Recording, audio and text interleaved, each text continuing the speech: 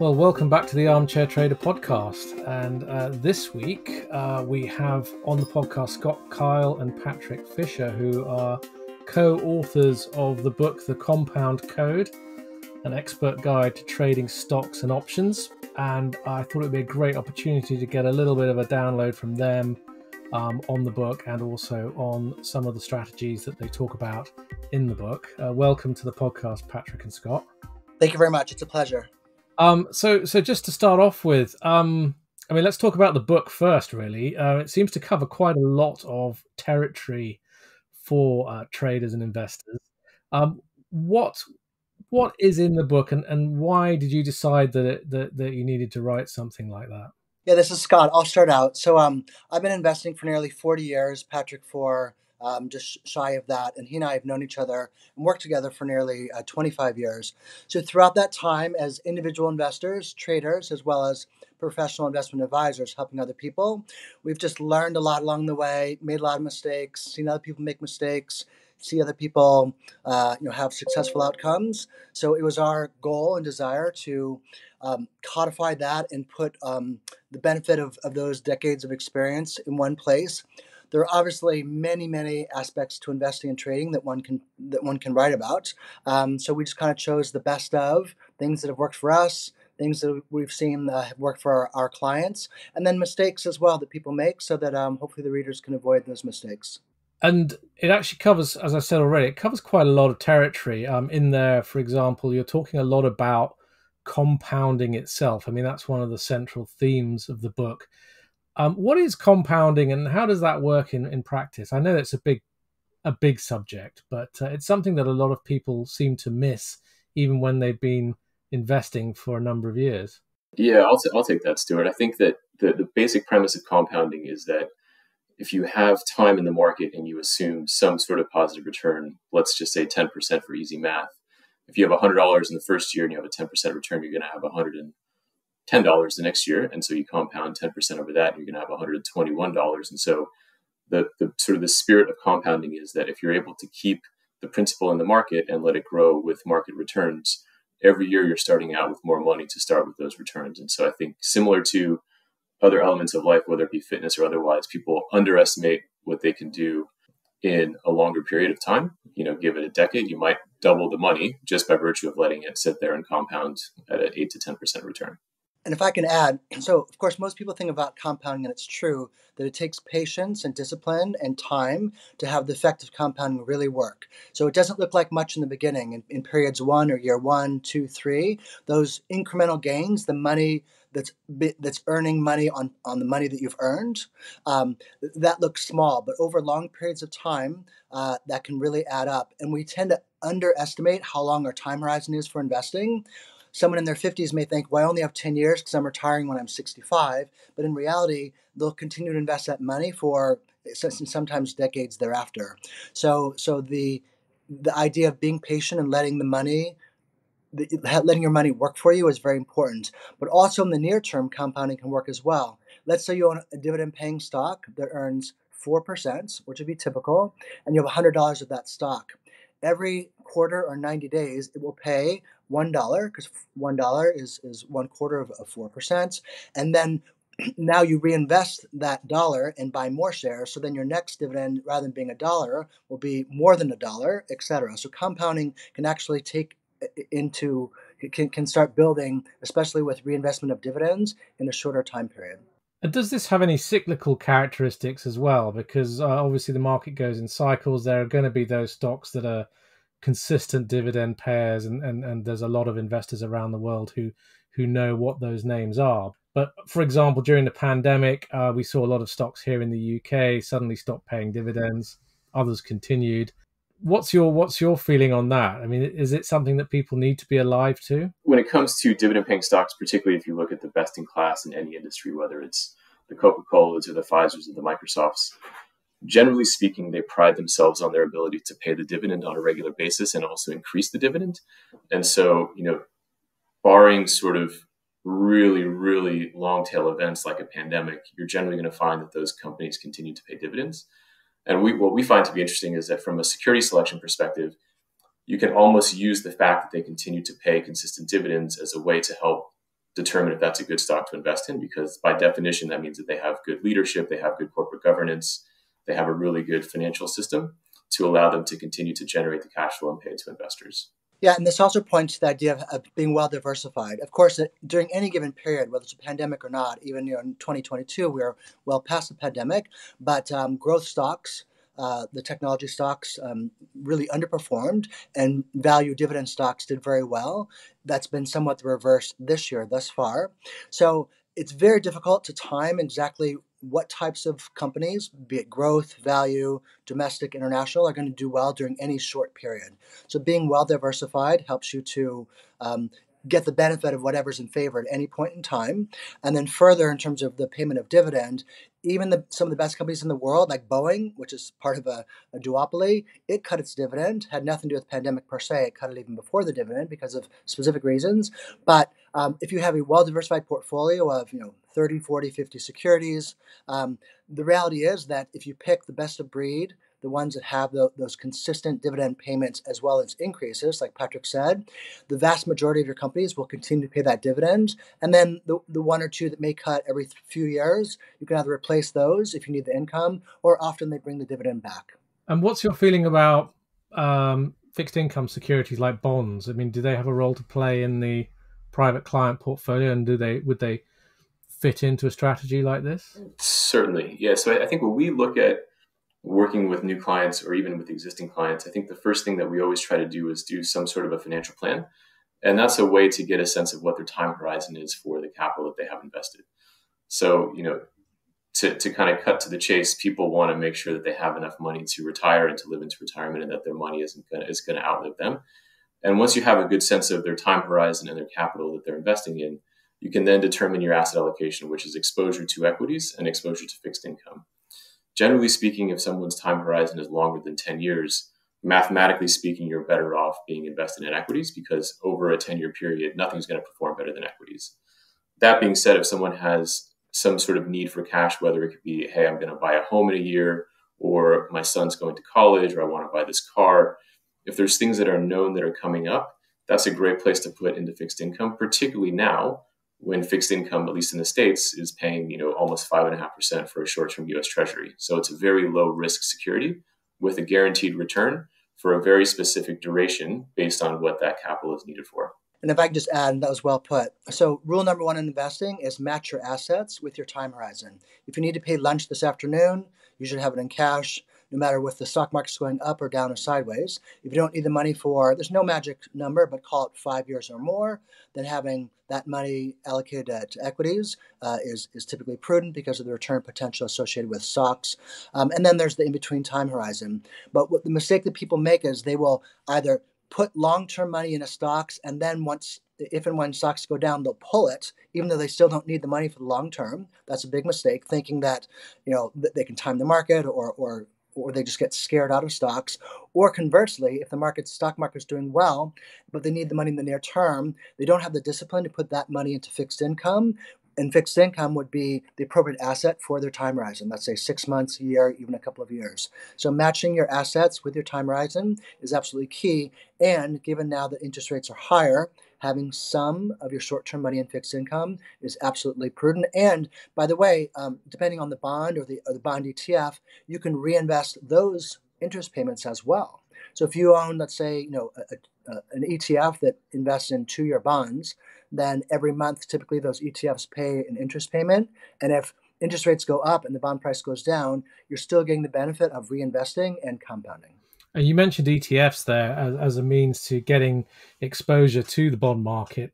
I know the ETF market in the US is very sophisticated, and there's a lot of investors are actually fairly active in ETFs, and it plays a big part in people's portfolios. Less so in Europe. I mean, it's starting to gather some steam here, but a lot of investors, particularly sort of older investors, are completely unfamiliar with the opportunities that ETFs offer. What's your view on ETFs? Do you make active use of them? When you look at an ETF, and I'll speak about the ETFs that are offered in the States, I mean, it's really the wrapping paper around the same present, which is some underlying securities. So whether it's in the structure of a mutual fund or a closed-end fund or an open-end fund or an ETF, that's going to be invested in some basket of securities underlying it. And so the structure or the wrapping paper of an ETF is generally a very low cost way to give investors access to some things, whether that's, some sort of like new ETF that's just come up that's very sort of like cyclical and timely, or that's something like SCHD, which is Schwab's dividend-paying ETF. It's a great way for investors to get exposure to oftentimes a broad basket of securities that they might not otherwise be able to have access to. But I think like anything, you have to know what it's actually invested in. You have to know what its tracking error is to whatever index it might be trying to track. And you also have to know what the expense ratio is, because it could be really cheap, like 2 or 3 basis points, in which case that's a great way to get diversified exposure if you like what it's invested in. But at other times, it could be quite expensive. And sometimes investors don't see what the expense ratio is or understand that expense ratio means fees. Exactly, and ETFs have been marketed historically on their low fees. But if you look at the universe of ETFs available now, there is actually quite a wide range of disparity in the fees, and some of them are quite expensive now. Typically, if someone's starting out and they have, let's say, a small capital base, an ETF can be a great way to begin their investment journey, because at a very low cost, assuming you pick the right one, and with small dollar amounts, you can get broad diversification. So you can buy even the biggest ETF, I think, in existence, which is SPY, which is the S&P 500. You can get that for just a couple of basis points, and it gives you exposure to most of the U.S. stock market. So that's just a good way to start building your portfolio. And then once you get to a certain amount, whatever that amount is, $500,000, $1 million, what have you, then you could start diversifying away from that to maybe some individual stocks if you have time, if you follow a particular company, let's say.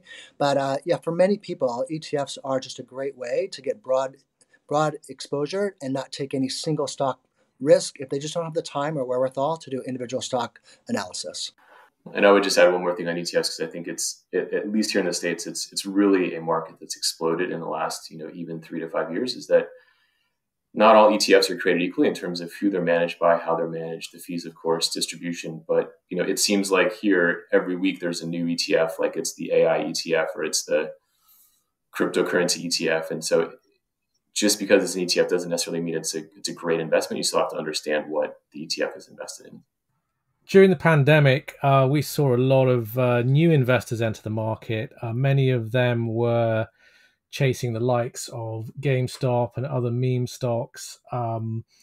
There is still a mentality amongst particularly younger investors that the stock market can be a way to get rich very quickly. And there's a lot of talk on the forums about 10 baggers, companies where you can make a lot of money very fast indeed. Is that a sound approach for younger investors, particularly guys in their 20s I'm thinking of here, who have more disposable income because they may not have a mortgage, they don't have any kids, but they've got the cash to play with, and they think they can actually get to $1 million in a couple of years, not in 20 years of patient investing? I'll let Scott go first on this one. Yeah, I'll address this. I'm probably the oldest one on this call. So I made my first stock investment in 1984. And since that time, I've seen every fad, short-term trend, et cetera, come and go. So whether it was the internet, 1987 with the big crash, the internet boom and bust, SPACs, they're calling them here, these special purpose alternative companies, meme stocks, et cetera. And so typically those things end badly. They often, there's never a bell that rings when it's time to leave the party. So what I would say to that is, but it's very tempting because it seems like this time is always different. Whether it was the internet stocks, I'm not talking the high quality companies like an Amazon, but Pets.com, and there are many that came and went.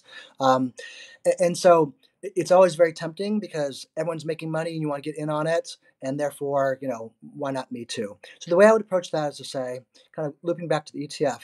Start with just a well-diversified portfolio, and then on the margin, if you want to allocate, let's say, 10% of your portfolio or your capital to trying to day trade or to trade the latest trend stock, that's fine. But don't leverage. Don't make mistakes like a lot of people do. They will actually leverage or put more capital into a small number of stocks than they actually have, and then or use options or derivatives, which are can often themselves be a form of leverage. And then, as we've seen, even with meme stocks, I think AMC, which was a meme stock here in the US, just hit a new all-time low in the last week or so, right? But it was the stock of the day, or of a few days anyway, a year or two ago. So yeah, just be very careful. Make sure you're focusing first and foremost on downside protection. Have your risk control parameters in place, being things like how big the position is. Don't use leverage, and just make sure that it's a small part of your portfolio and that you have time to track it. And recognize that at some point, the music is probably going to stop, and you don't need to be the last one to leave before the party ends, because usually, at that point it's too late. So if you have some good profits, maybe take them, and don't be greedy, because those profits can turn into losses very quickly. I totally agree, and I think I would just add one more thing, having spent time in asset management and also spent time on a trading desk, because I think it's important to distinguish your time horizon with what you're really doing. If your time horizon is 3 to 5, 7 years and you're planning for retirement and you're planning to buy a home, that's investing. If you're looking to day trade GameStop on your phone, on an app, when you're on the tube on the way to Canary Wharf, that's definitely trading. And they're different games or different strategies. There's different things that move the two.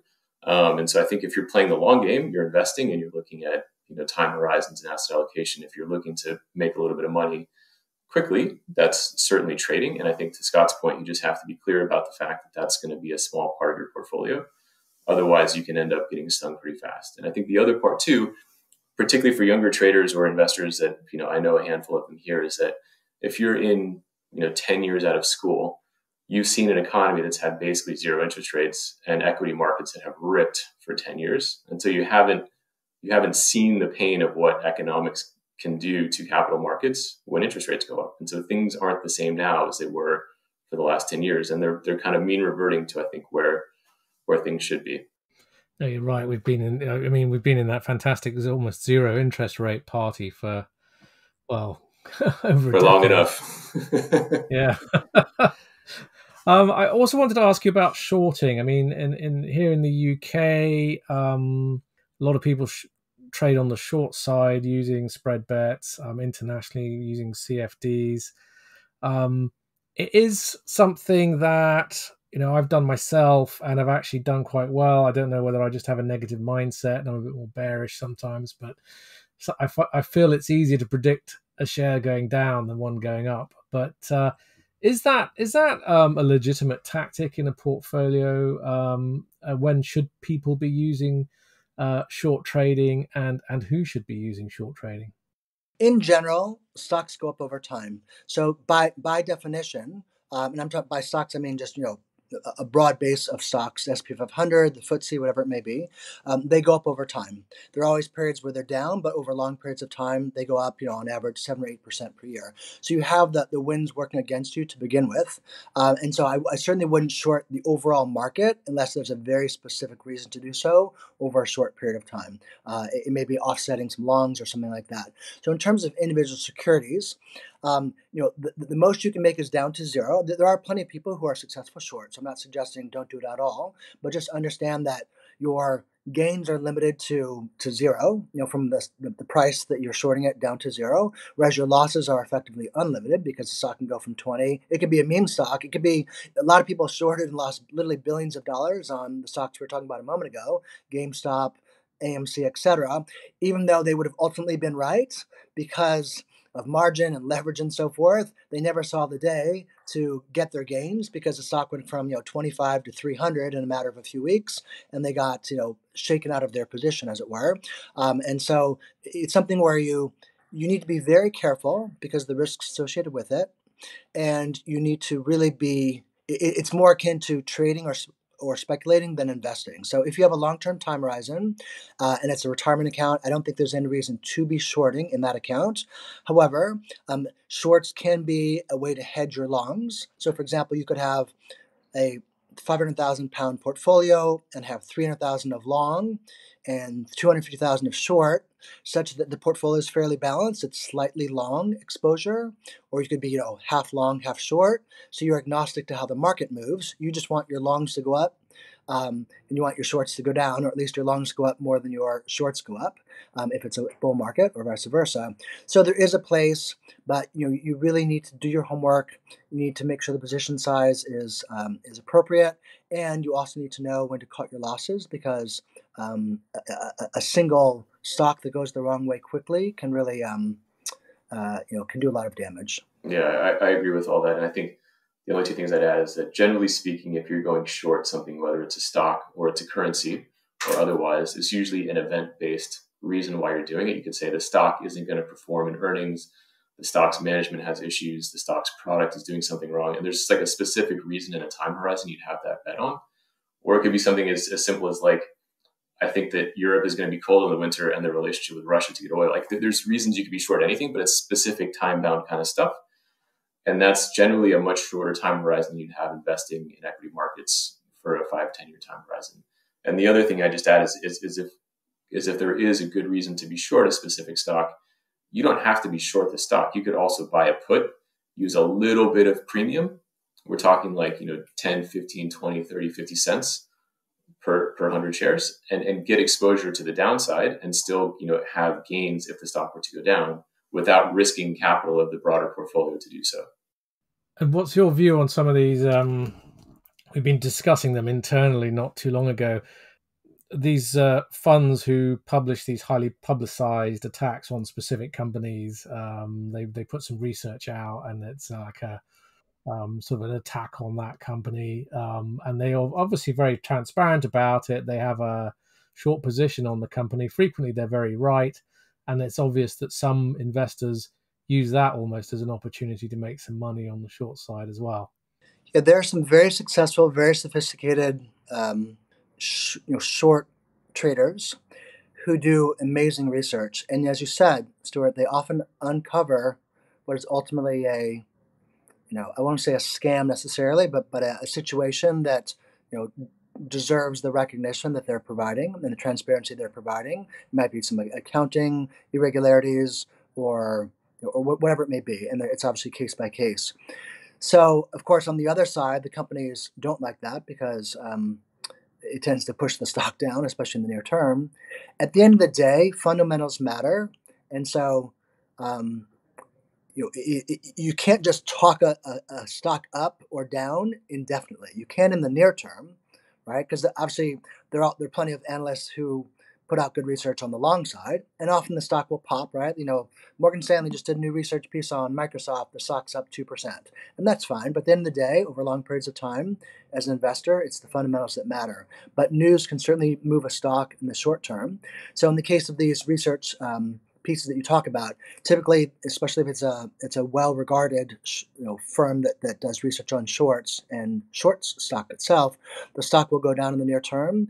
But ultimately, it's the fundamentals that will matter as to whether the stock continues to go down or ultimately, rallies back up.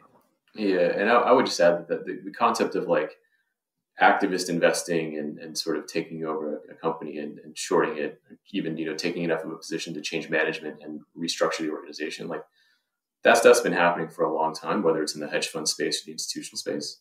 And so bringing it to the broader market, whether it's via an ETF or some other structure, is just a way to get more people to put little bits of money into that strategy. I don't think it makes it any less risky because you're still doing something that's very activist based, but it's not new to Wall Street. I think it's just new to the average investor who might now have access to it with an ETF.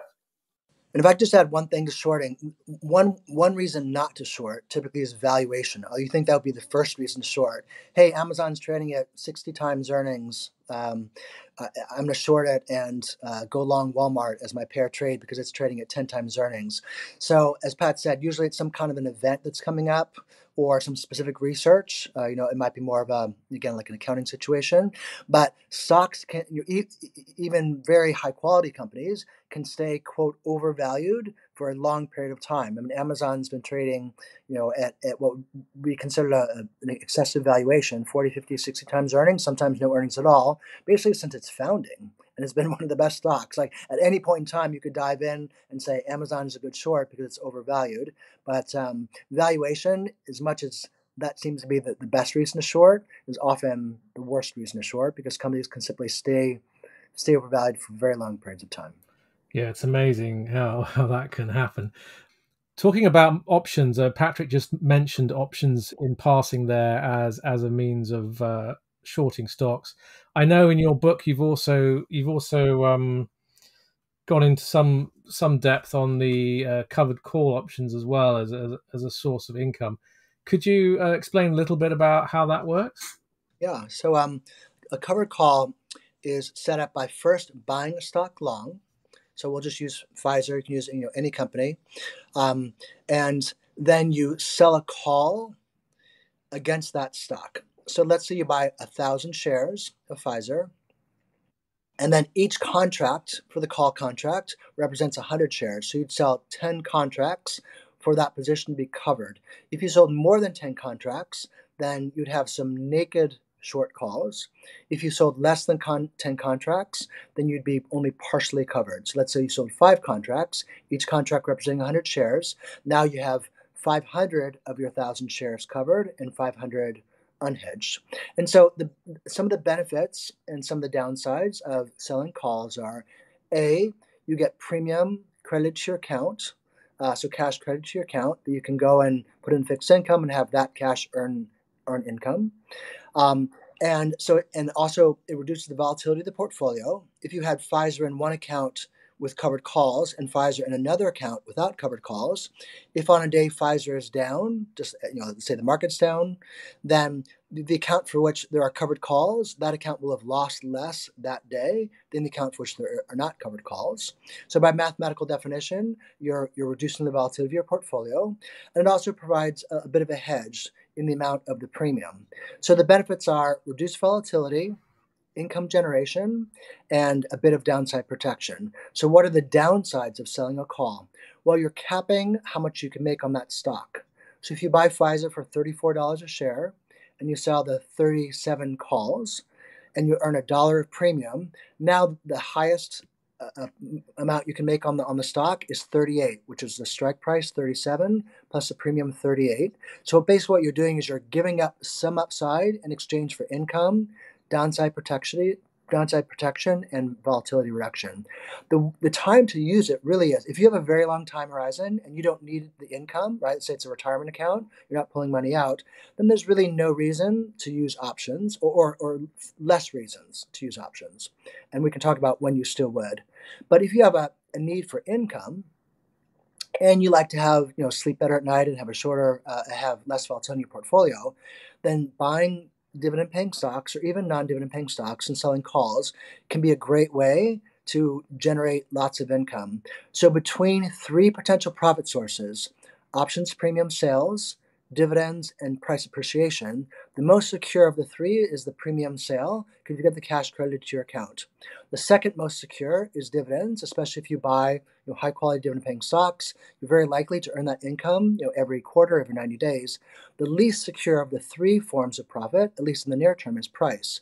Over long periods of time, price is likely to go up. But if you really want to see consistent returns, then the two of the three sources, options, premium sales, and dividends, are your best bets for that consistent return, especially in the form of income. And then again, price tends to follow over time.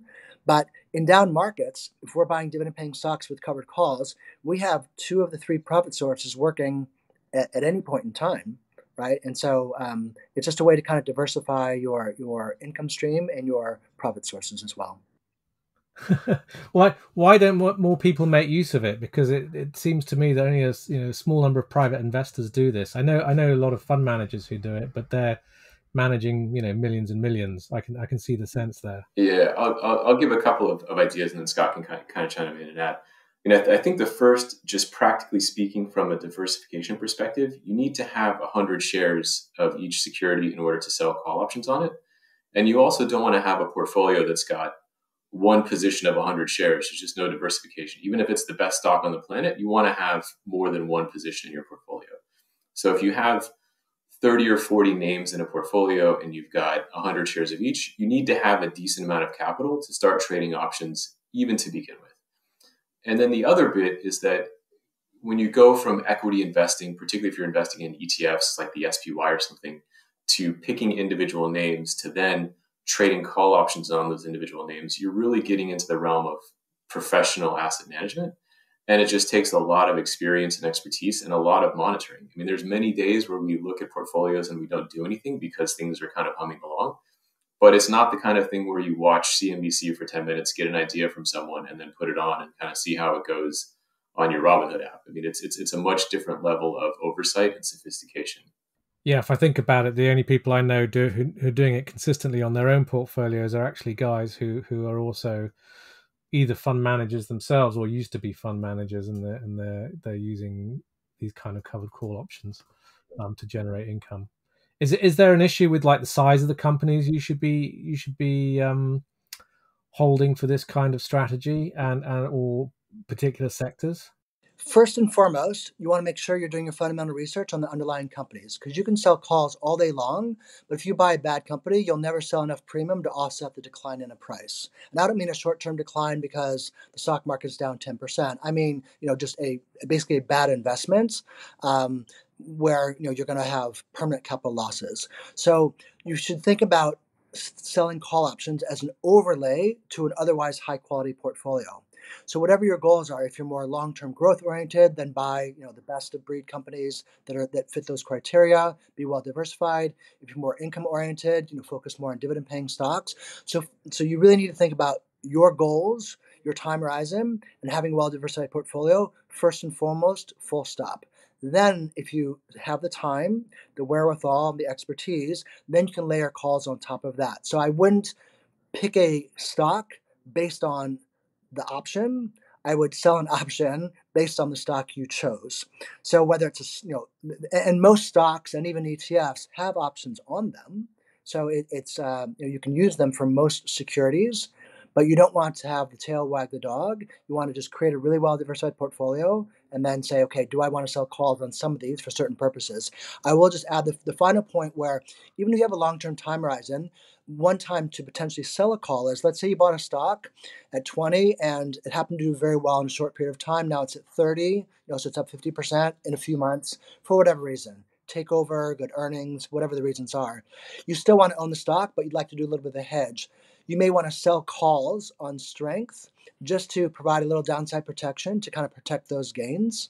That's very different, though, than buying a stock and selling a call immediately. So it would just be looking at your portfolio, saying, okay, I normally don't sell covered calls. This particular stock's up a lot. I'd like to use the benefit of that strength to sell calls and generate some premium. If it goes from 30 to 35, happy to have sold it. You're basically like booking a sale ahead of time, so have a reservation for a sale. In most cases, stocks don't continue to run up as quickly, so you'll just generate some incremental income, some incremental profit if the stock doesn't go up even further from that big gain it had in the short term.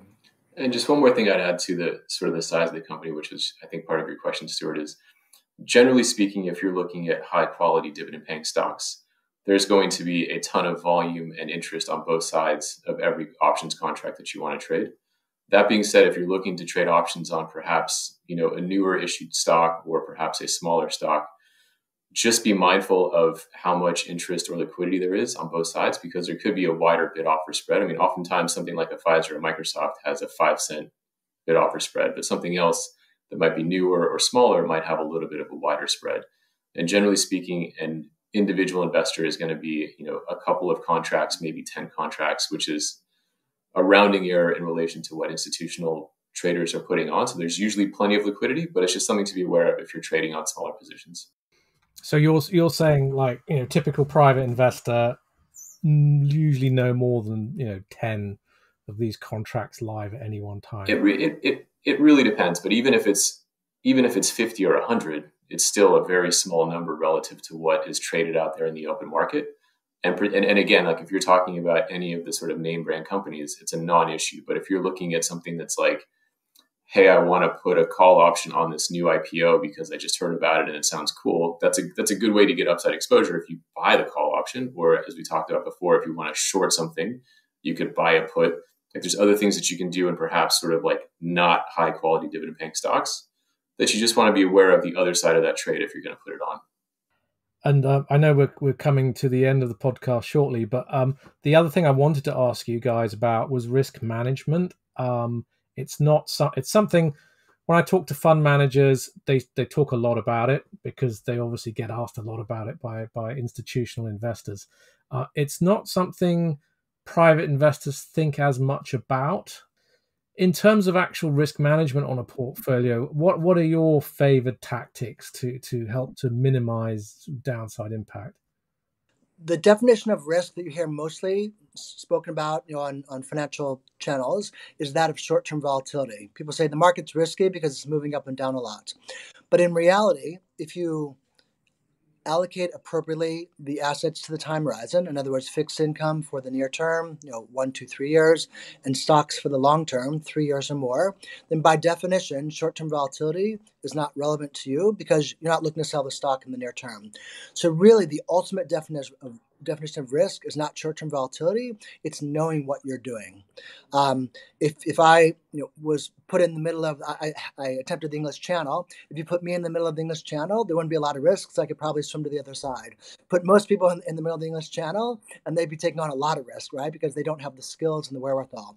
So really, know what you know and know what you don't know. That's just a starting point for risk. Then other forms of risk that we've talked about on this show are lack of diversification. So if you're too concentrated, it could even be a great company, but there are many companies that have fallen by the wayside because of whatever the reasons are.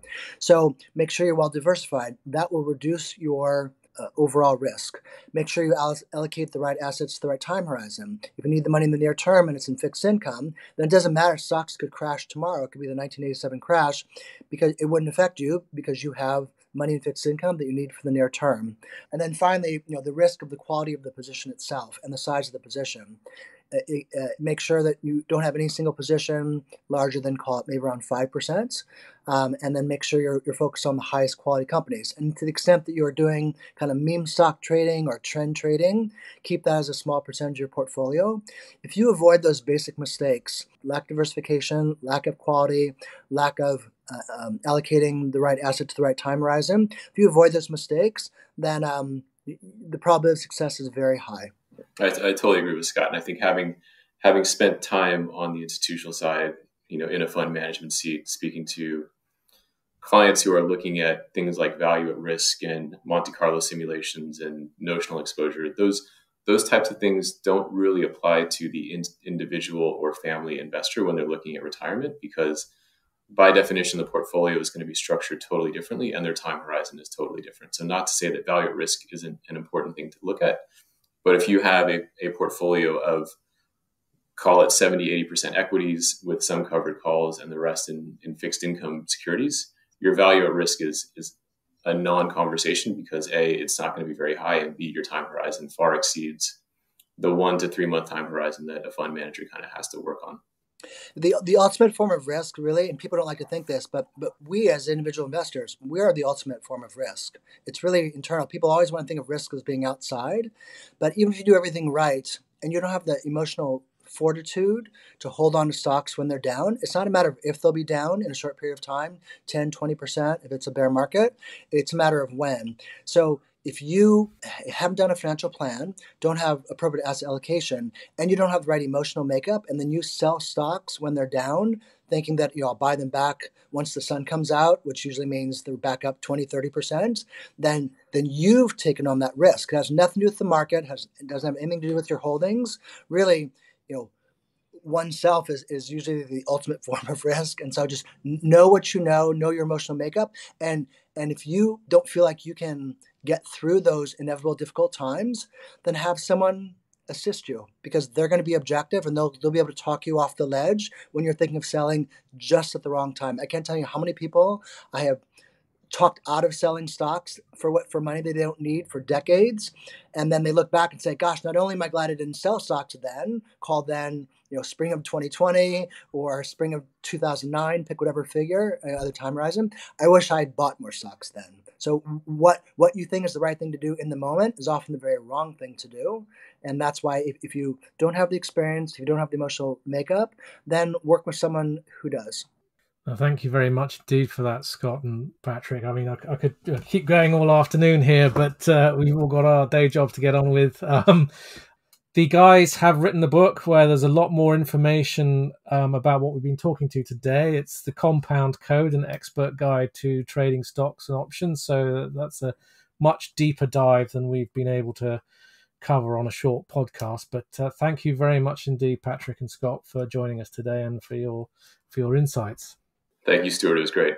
Thank you, Stuart. It's been a pleasure. You've been listening to the Armchair Trader podcast. Make sure you visit our website, www.thearmchairtrader.com, for your daily dose of financial markets news and sign up to our free newsletter there.